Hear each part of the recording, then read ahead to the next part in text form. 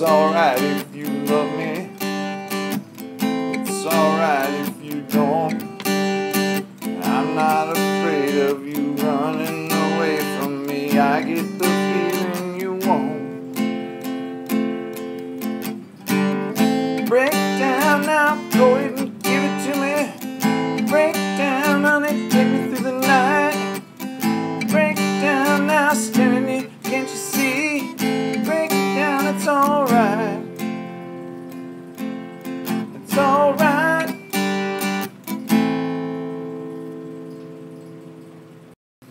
Hey everybody, welcome to this week's edition of Video Notes from Mr. Flugum's General Chemistry class. That's right, this is for Gen Chem. And these are the notes for the week of October 9th. So these are going to go in your notebook on page number 26. So go ahead and get your notebooks out and let's get started. Alright folks, so what we're talking about today is electron configurations. Basically what we're trying to do here is show how electrons are organized within certain atoms and elements. So you can see right over here is an electron configuration for oxygen, which has 8 electrons, right? So because it's element number 8, right? Now what this shows is this. I'm going to underline in red the principal electron levels, right? So those are our main energy levels for the electrons, right? And remember, the electrons that are in level 2 are going to be much farther away and have more energy than the electrons in level 1. Now, I'm going to underline or circle these sublevels here. Okay, we've got S, S, and P, right? Those are our sublevels. And remember, level 1 only has one sublevel in it, the S level. Level 2 has S and P. And finally in green, I'll point little arrows here. That tells you the number of electrons in each of those sublevels. Alright? So that is how an electron configuration gets notated.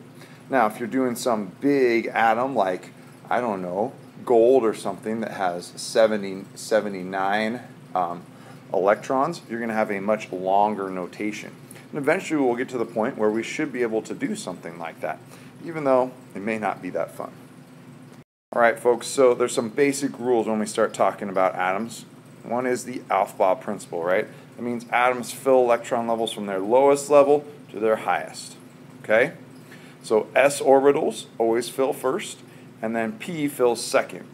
Okay, so if you've got more than one orbital, suborbital in a level, okay, S and P fill first, then D, and then F.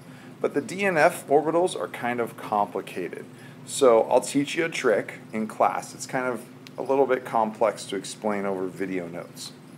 The other thing that's helpful when you're doing these electron configurations is this, is the highest principal energy level, right? The highest electron energy level, okay, is equal to the period in the periodic table. So if it's on the second row, right, the second period, for example, oxygen is, right, in the second period,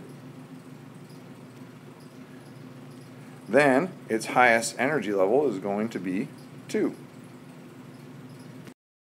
Alright, so here's a question for you. Could you start to do this? Will you step out and try it? So let's do a couple together and see if we can start to figure this out. Let's see electron configuration for neon. Well, 2 things we need to know about neon. One is this, neon is element number 10, so that means it has 10 electrons in it, right? And also, we need to know this, that neon is in the second row or the second period. Okay, so it's in period 2.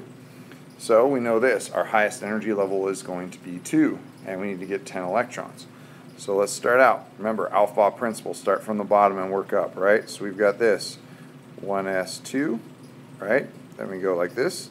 Remember, S fills before P, 2s2, and then 2p6. Now let's count. 2, 4, plus 6, that gives me 10 electrons. This is the electron configuration for neon. Okay? Let's try another one together real quick, just for fun. Let's do aluminum. So aluminum is element number 13. So it has 13 electrons, right? And also it is in the third period. So that means that our highest energy level is going to be 3. So let's start with the first level and work our way until we get 13 electrons. So here we go. We're going to do this, right? 1s2. Okay, that's all there is in the 1 level, right? 2s2. All right, so cool. There's 4. And we've got this, right? 2p6. Okay, now we got to get to the third level, right? 3. And remember, S fills first. 3s. Now let's count how many we have here. We have 2, 4, 6, there's 10. Only 2 electrons in S though, right? So that's 2, 4, 6, 10, 11, 12. We're 1 short. So it must be this, 3p1. Okay? So there's aluminum, right? Aluminum's electron configuration. All right, last one here is phosphorus. Now I want you to try this on your own, but I will give you a couple pieces of information. One is this. Phosphorus is element number 15, so it has 15 electrons. Okay, and it is in the third period. So it must have a third level energy level, right? We'll try that one on your own. We'll talk about it in class on Thursday or Monday. Alright, so we're going to also talk about a different way to write electron configurations, and that is with a diagram. Okay, so a diagram is different than just the straight up electron configuration, right? Because the diagram actually shows how electrons fill up that sublevel. Okay, so here's a couple examples for you, and then we'll talk about some rules that go with this and be done. Alright, first example is this, is boron. Boron is element number 5. So it has 5 electrons, right? So here we go. 1s has 2 electrons. Now the way we represent electrons is by drawing little arrows in here. So there's 1, 2. Sorry about the sloppiness. It's hard on this thing. 2s. There's 1, 2. Okay? Now that's 4 electrons, right? Well, boron has 5, and it's a second period element. So let's go to P. There we go. So there's boron's electron configuration diagram. Just to give you another example, lithium. Lithium's element number 3 has 3 electrons in it. So it looks like this, and it's in period 2, right? So there's 1, there's 2, and there's 3. So if you notice, in both of these cases, we have atoms that have a number of electrons that do not completely fill all of the orbitals that are available to them. And that's important to know because it leads to understanding why atoms and certain elements behave the way they do. Okay, so there's a couple of rules that we got to deal with here, right? Not only is there the Aufbau principle that we work from the bottom up, right, but there's these 2 rules. There's Hund's rule, right? 1 electron must occupy each suborbital before a second is added. I'll show you that in a second. And then we've got the Pauli exclusion principle, right?